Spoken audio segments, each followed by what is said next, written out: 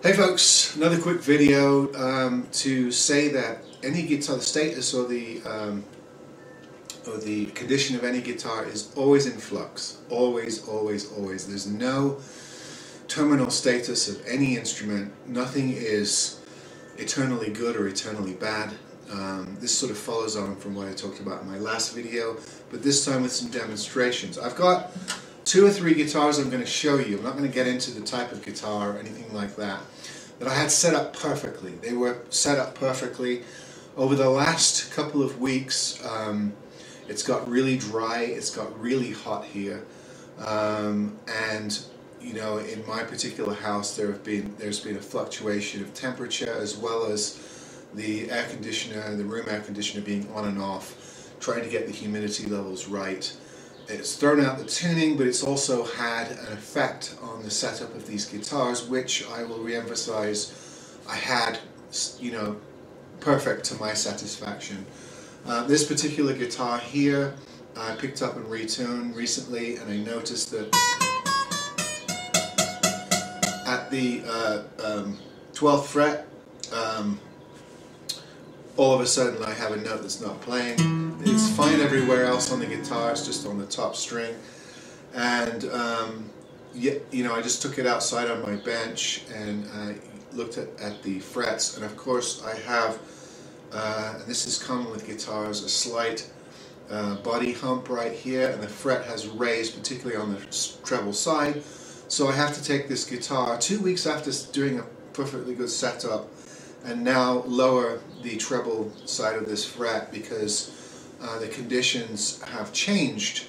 Wood is mutable, it's shifting all the time.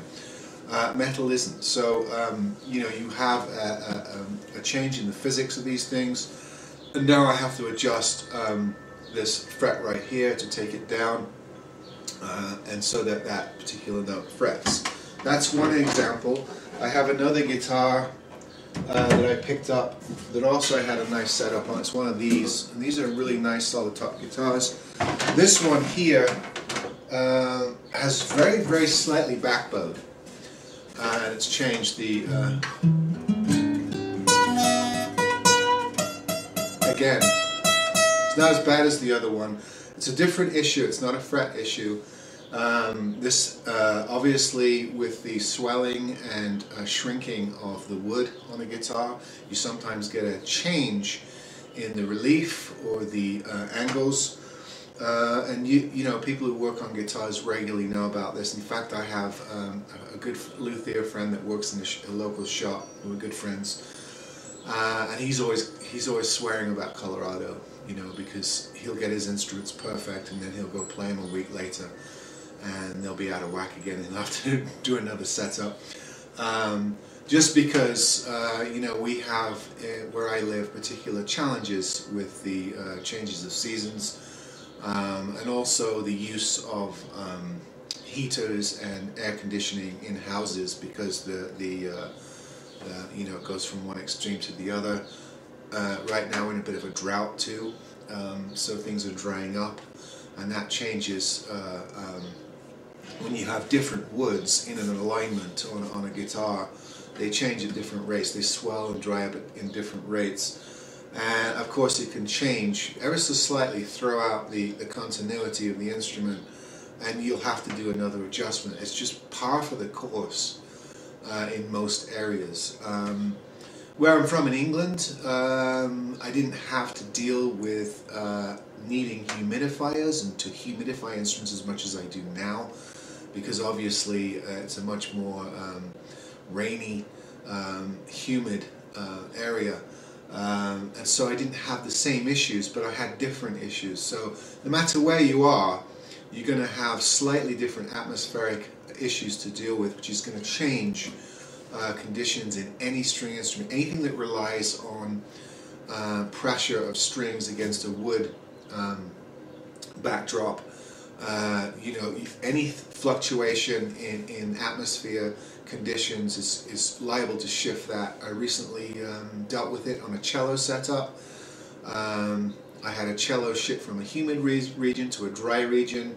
By the time it got here, the top had sunk. It was a solid top. It had sunk ever so slightly, I could tell. The bridge was way too high, I had to cut it down.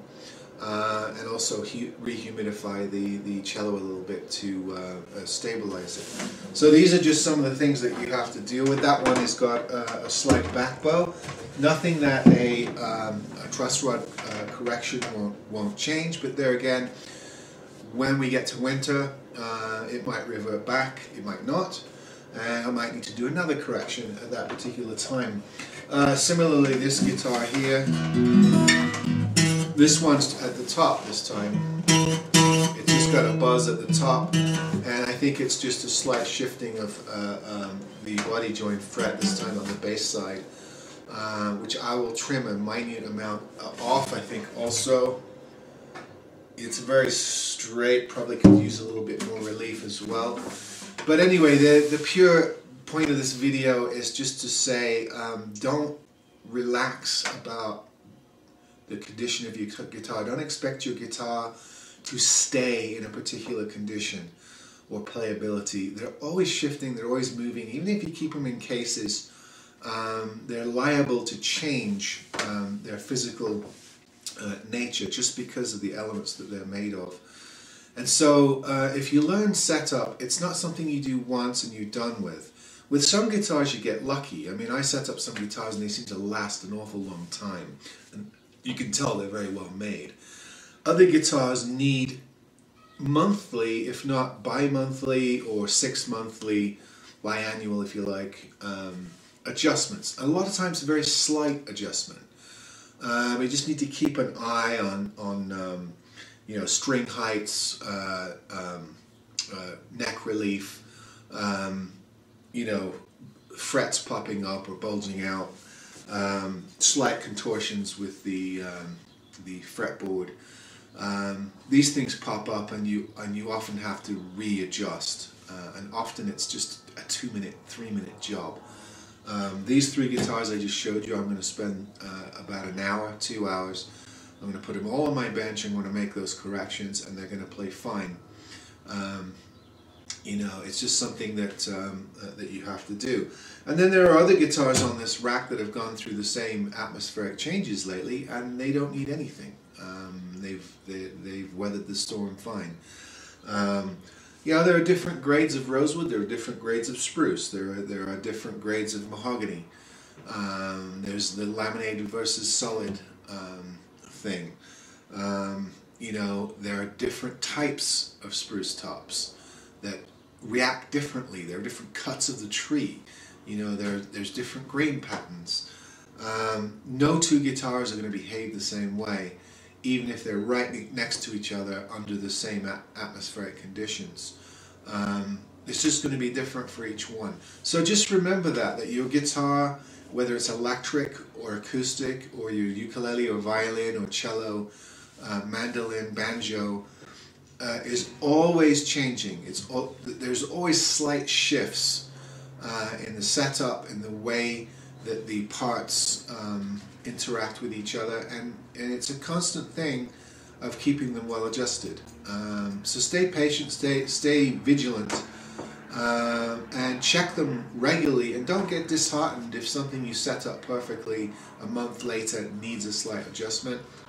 It's the name of the game, and we just have to learn to stay on top of them and to play the seasons, if you like, or the seasonal shifts. And those of you who own guitars for a long time or work on guitars know what I'm talking about. You know, you sort of start to learn what to expect when you see seasonal or atmospheric changes. Although you can be surprised, you can often be surprised at how something changes, or how quickly it changes, or how, in some cases, very few cases, how violently it can change.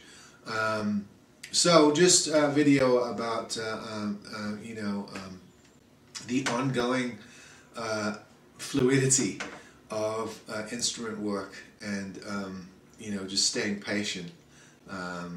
More of an encouragement than anything else. And I'll see you next time. See what I mean about the tuning? That was an E chord. This guitar has sat, in different in rather violent temperature changes, and it's played havoc with it. But give me an hour, I'll have it right. See you next time.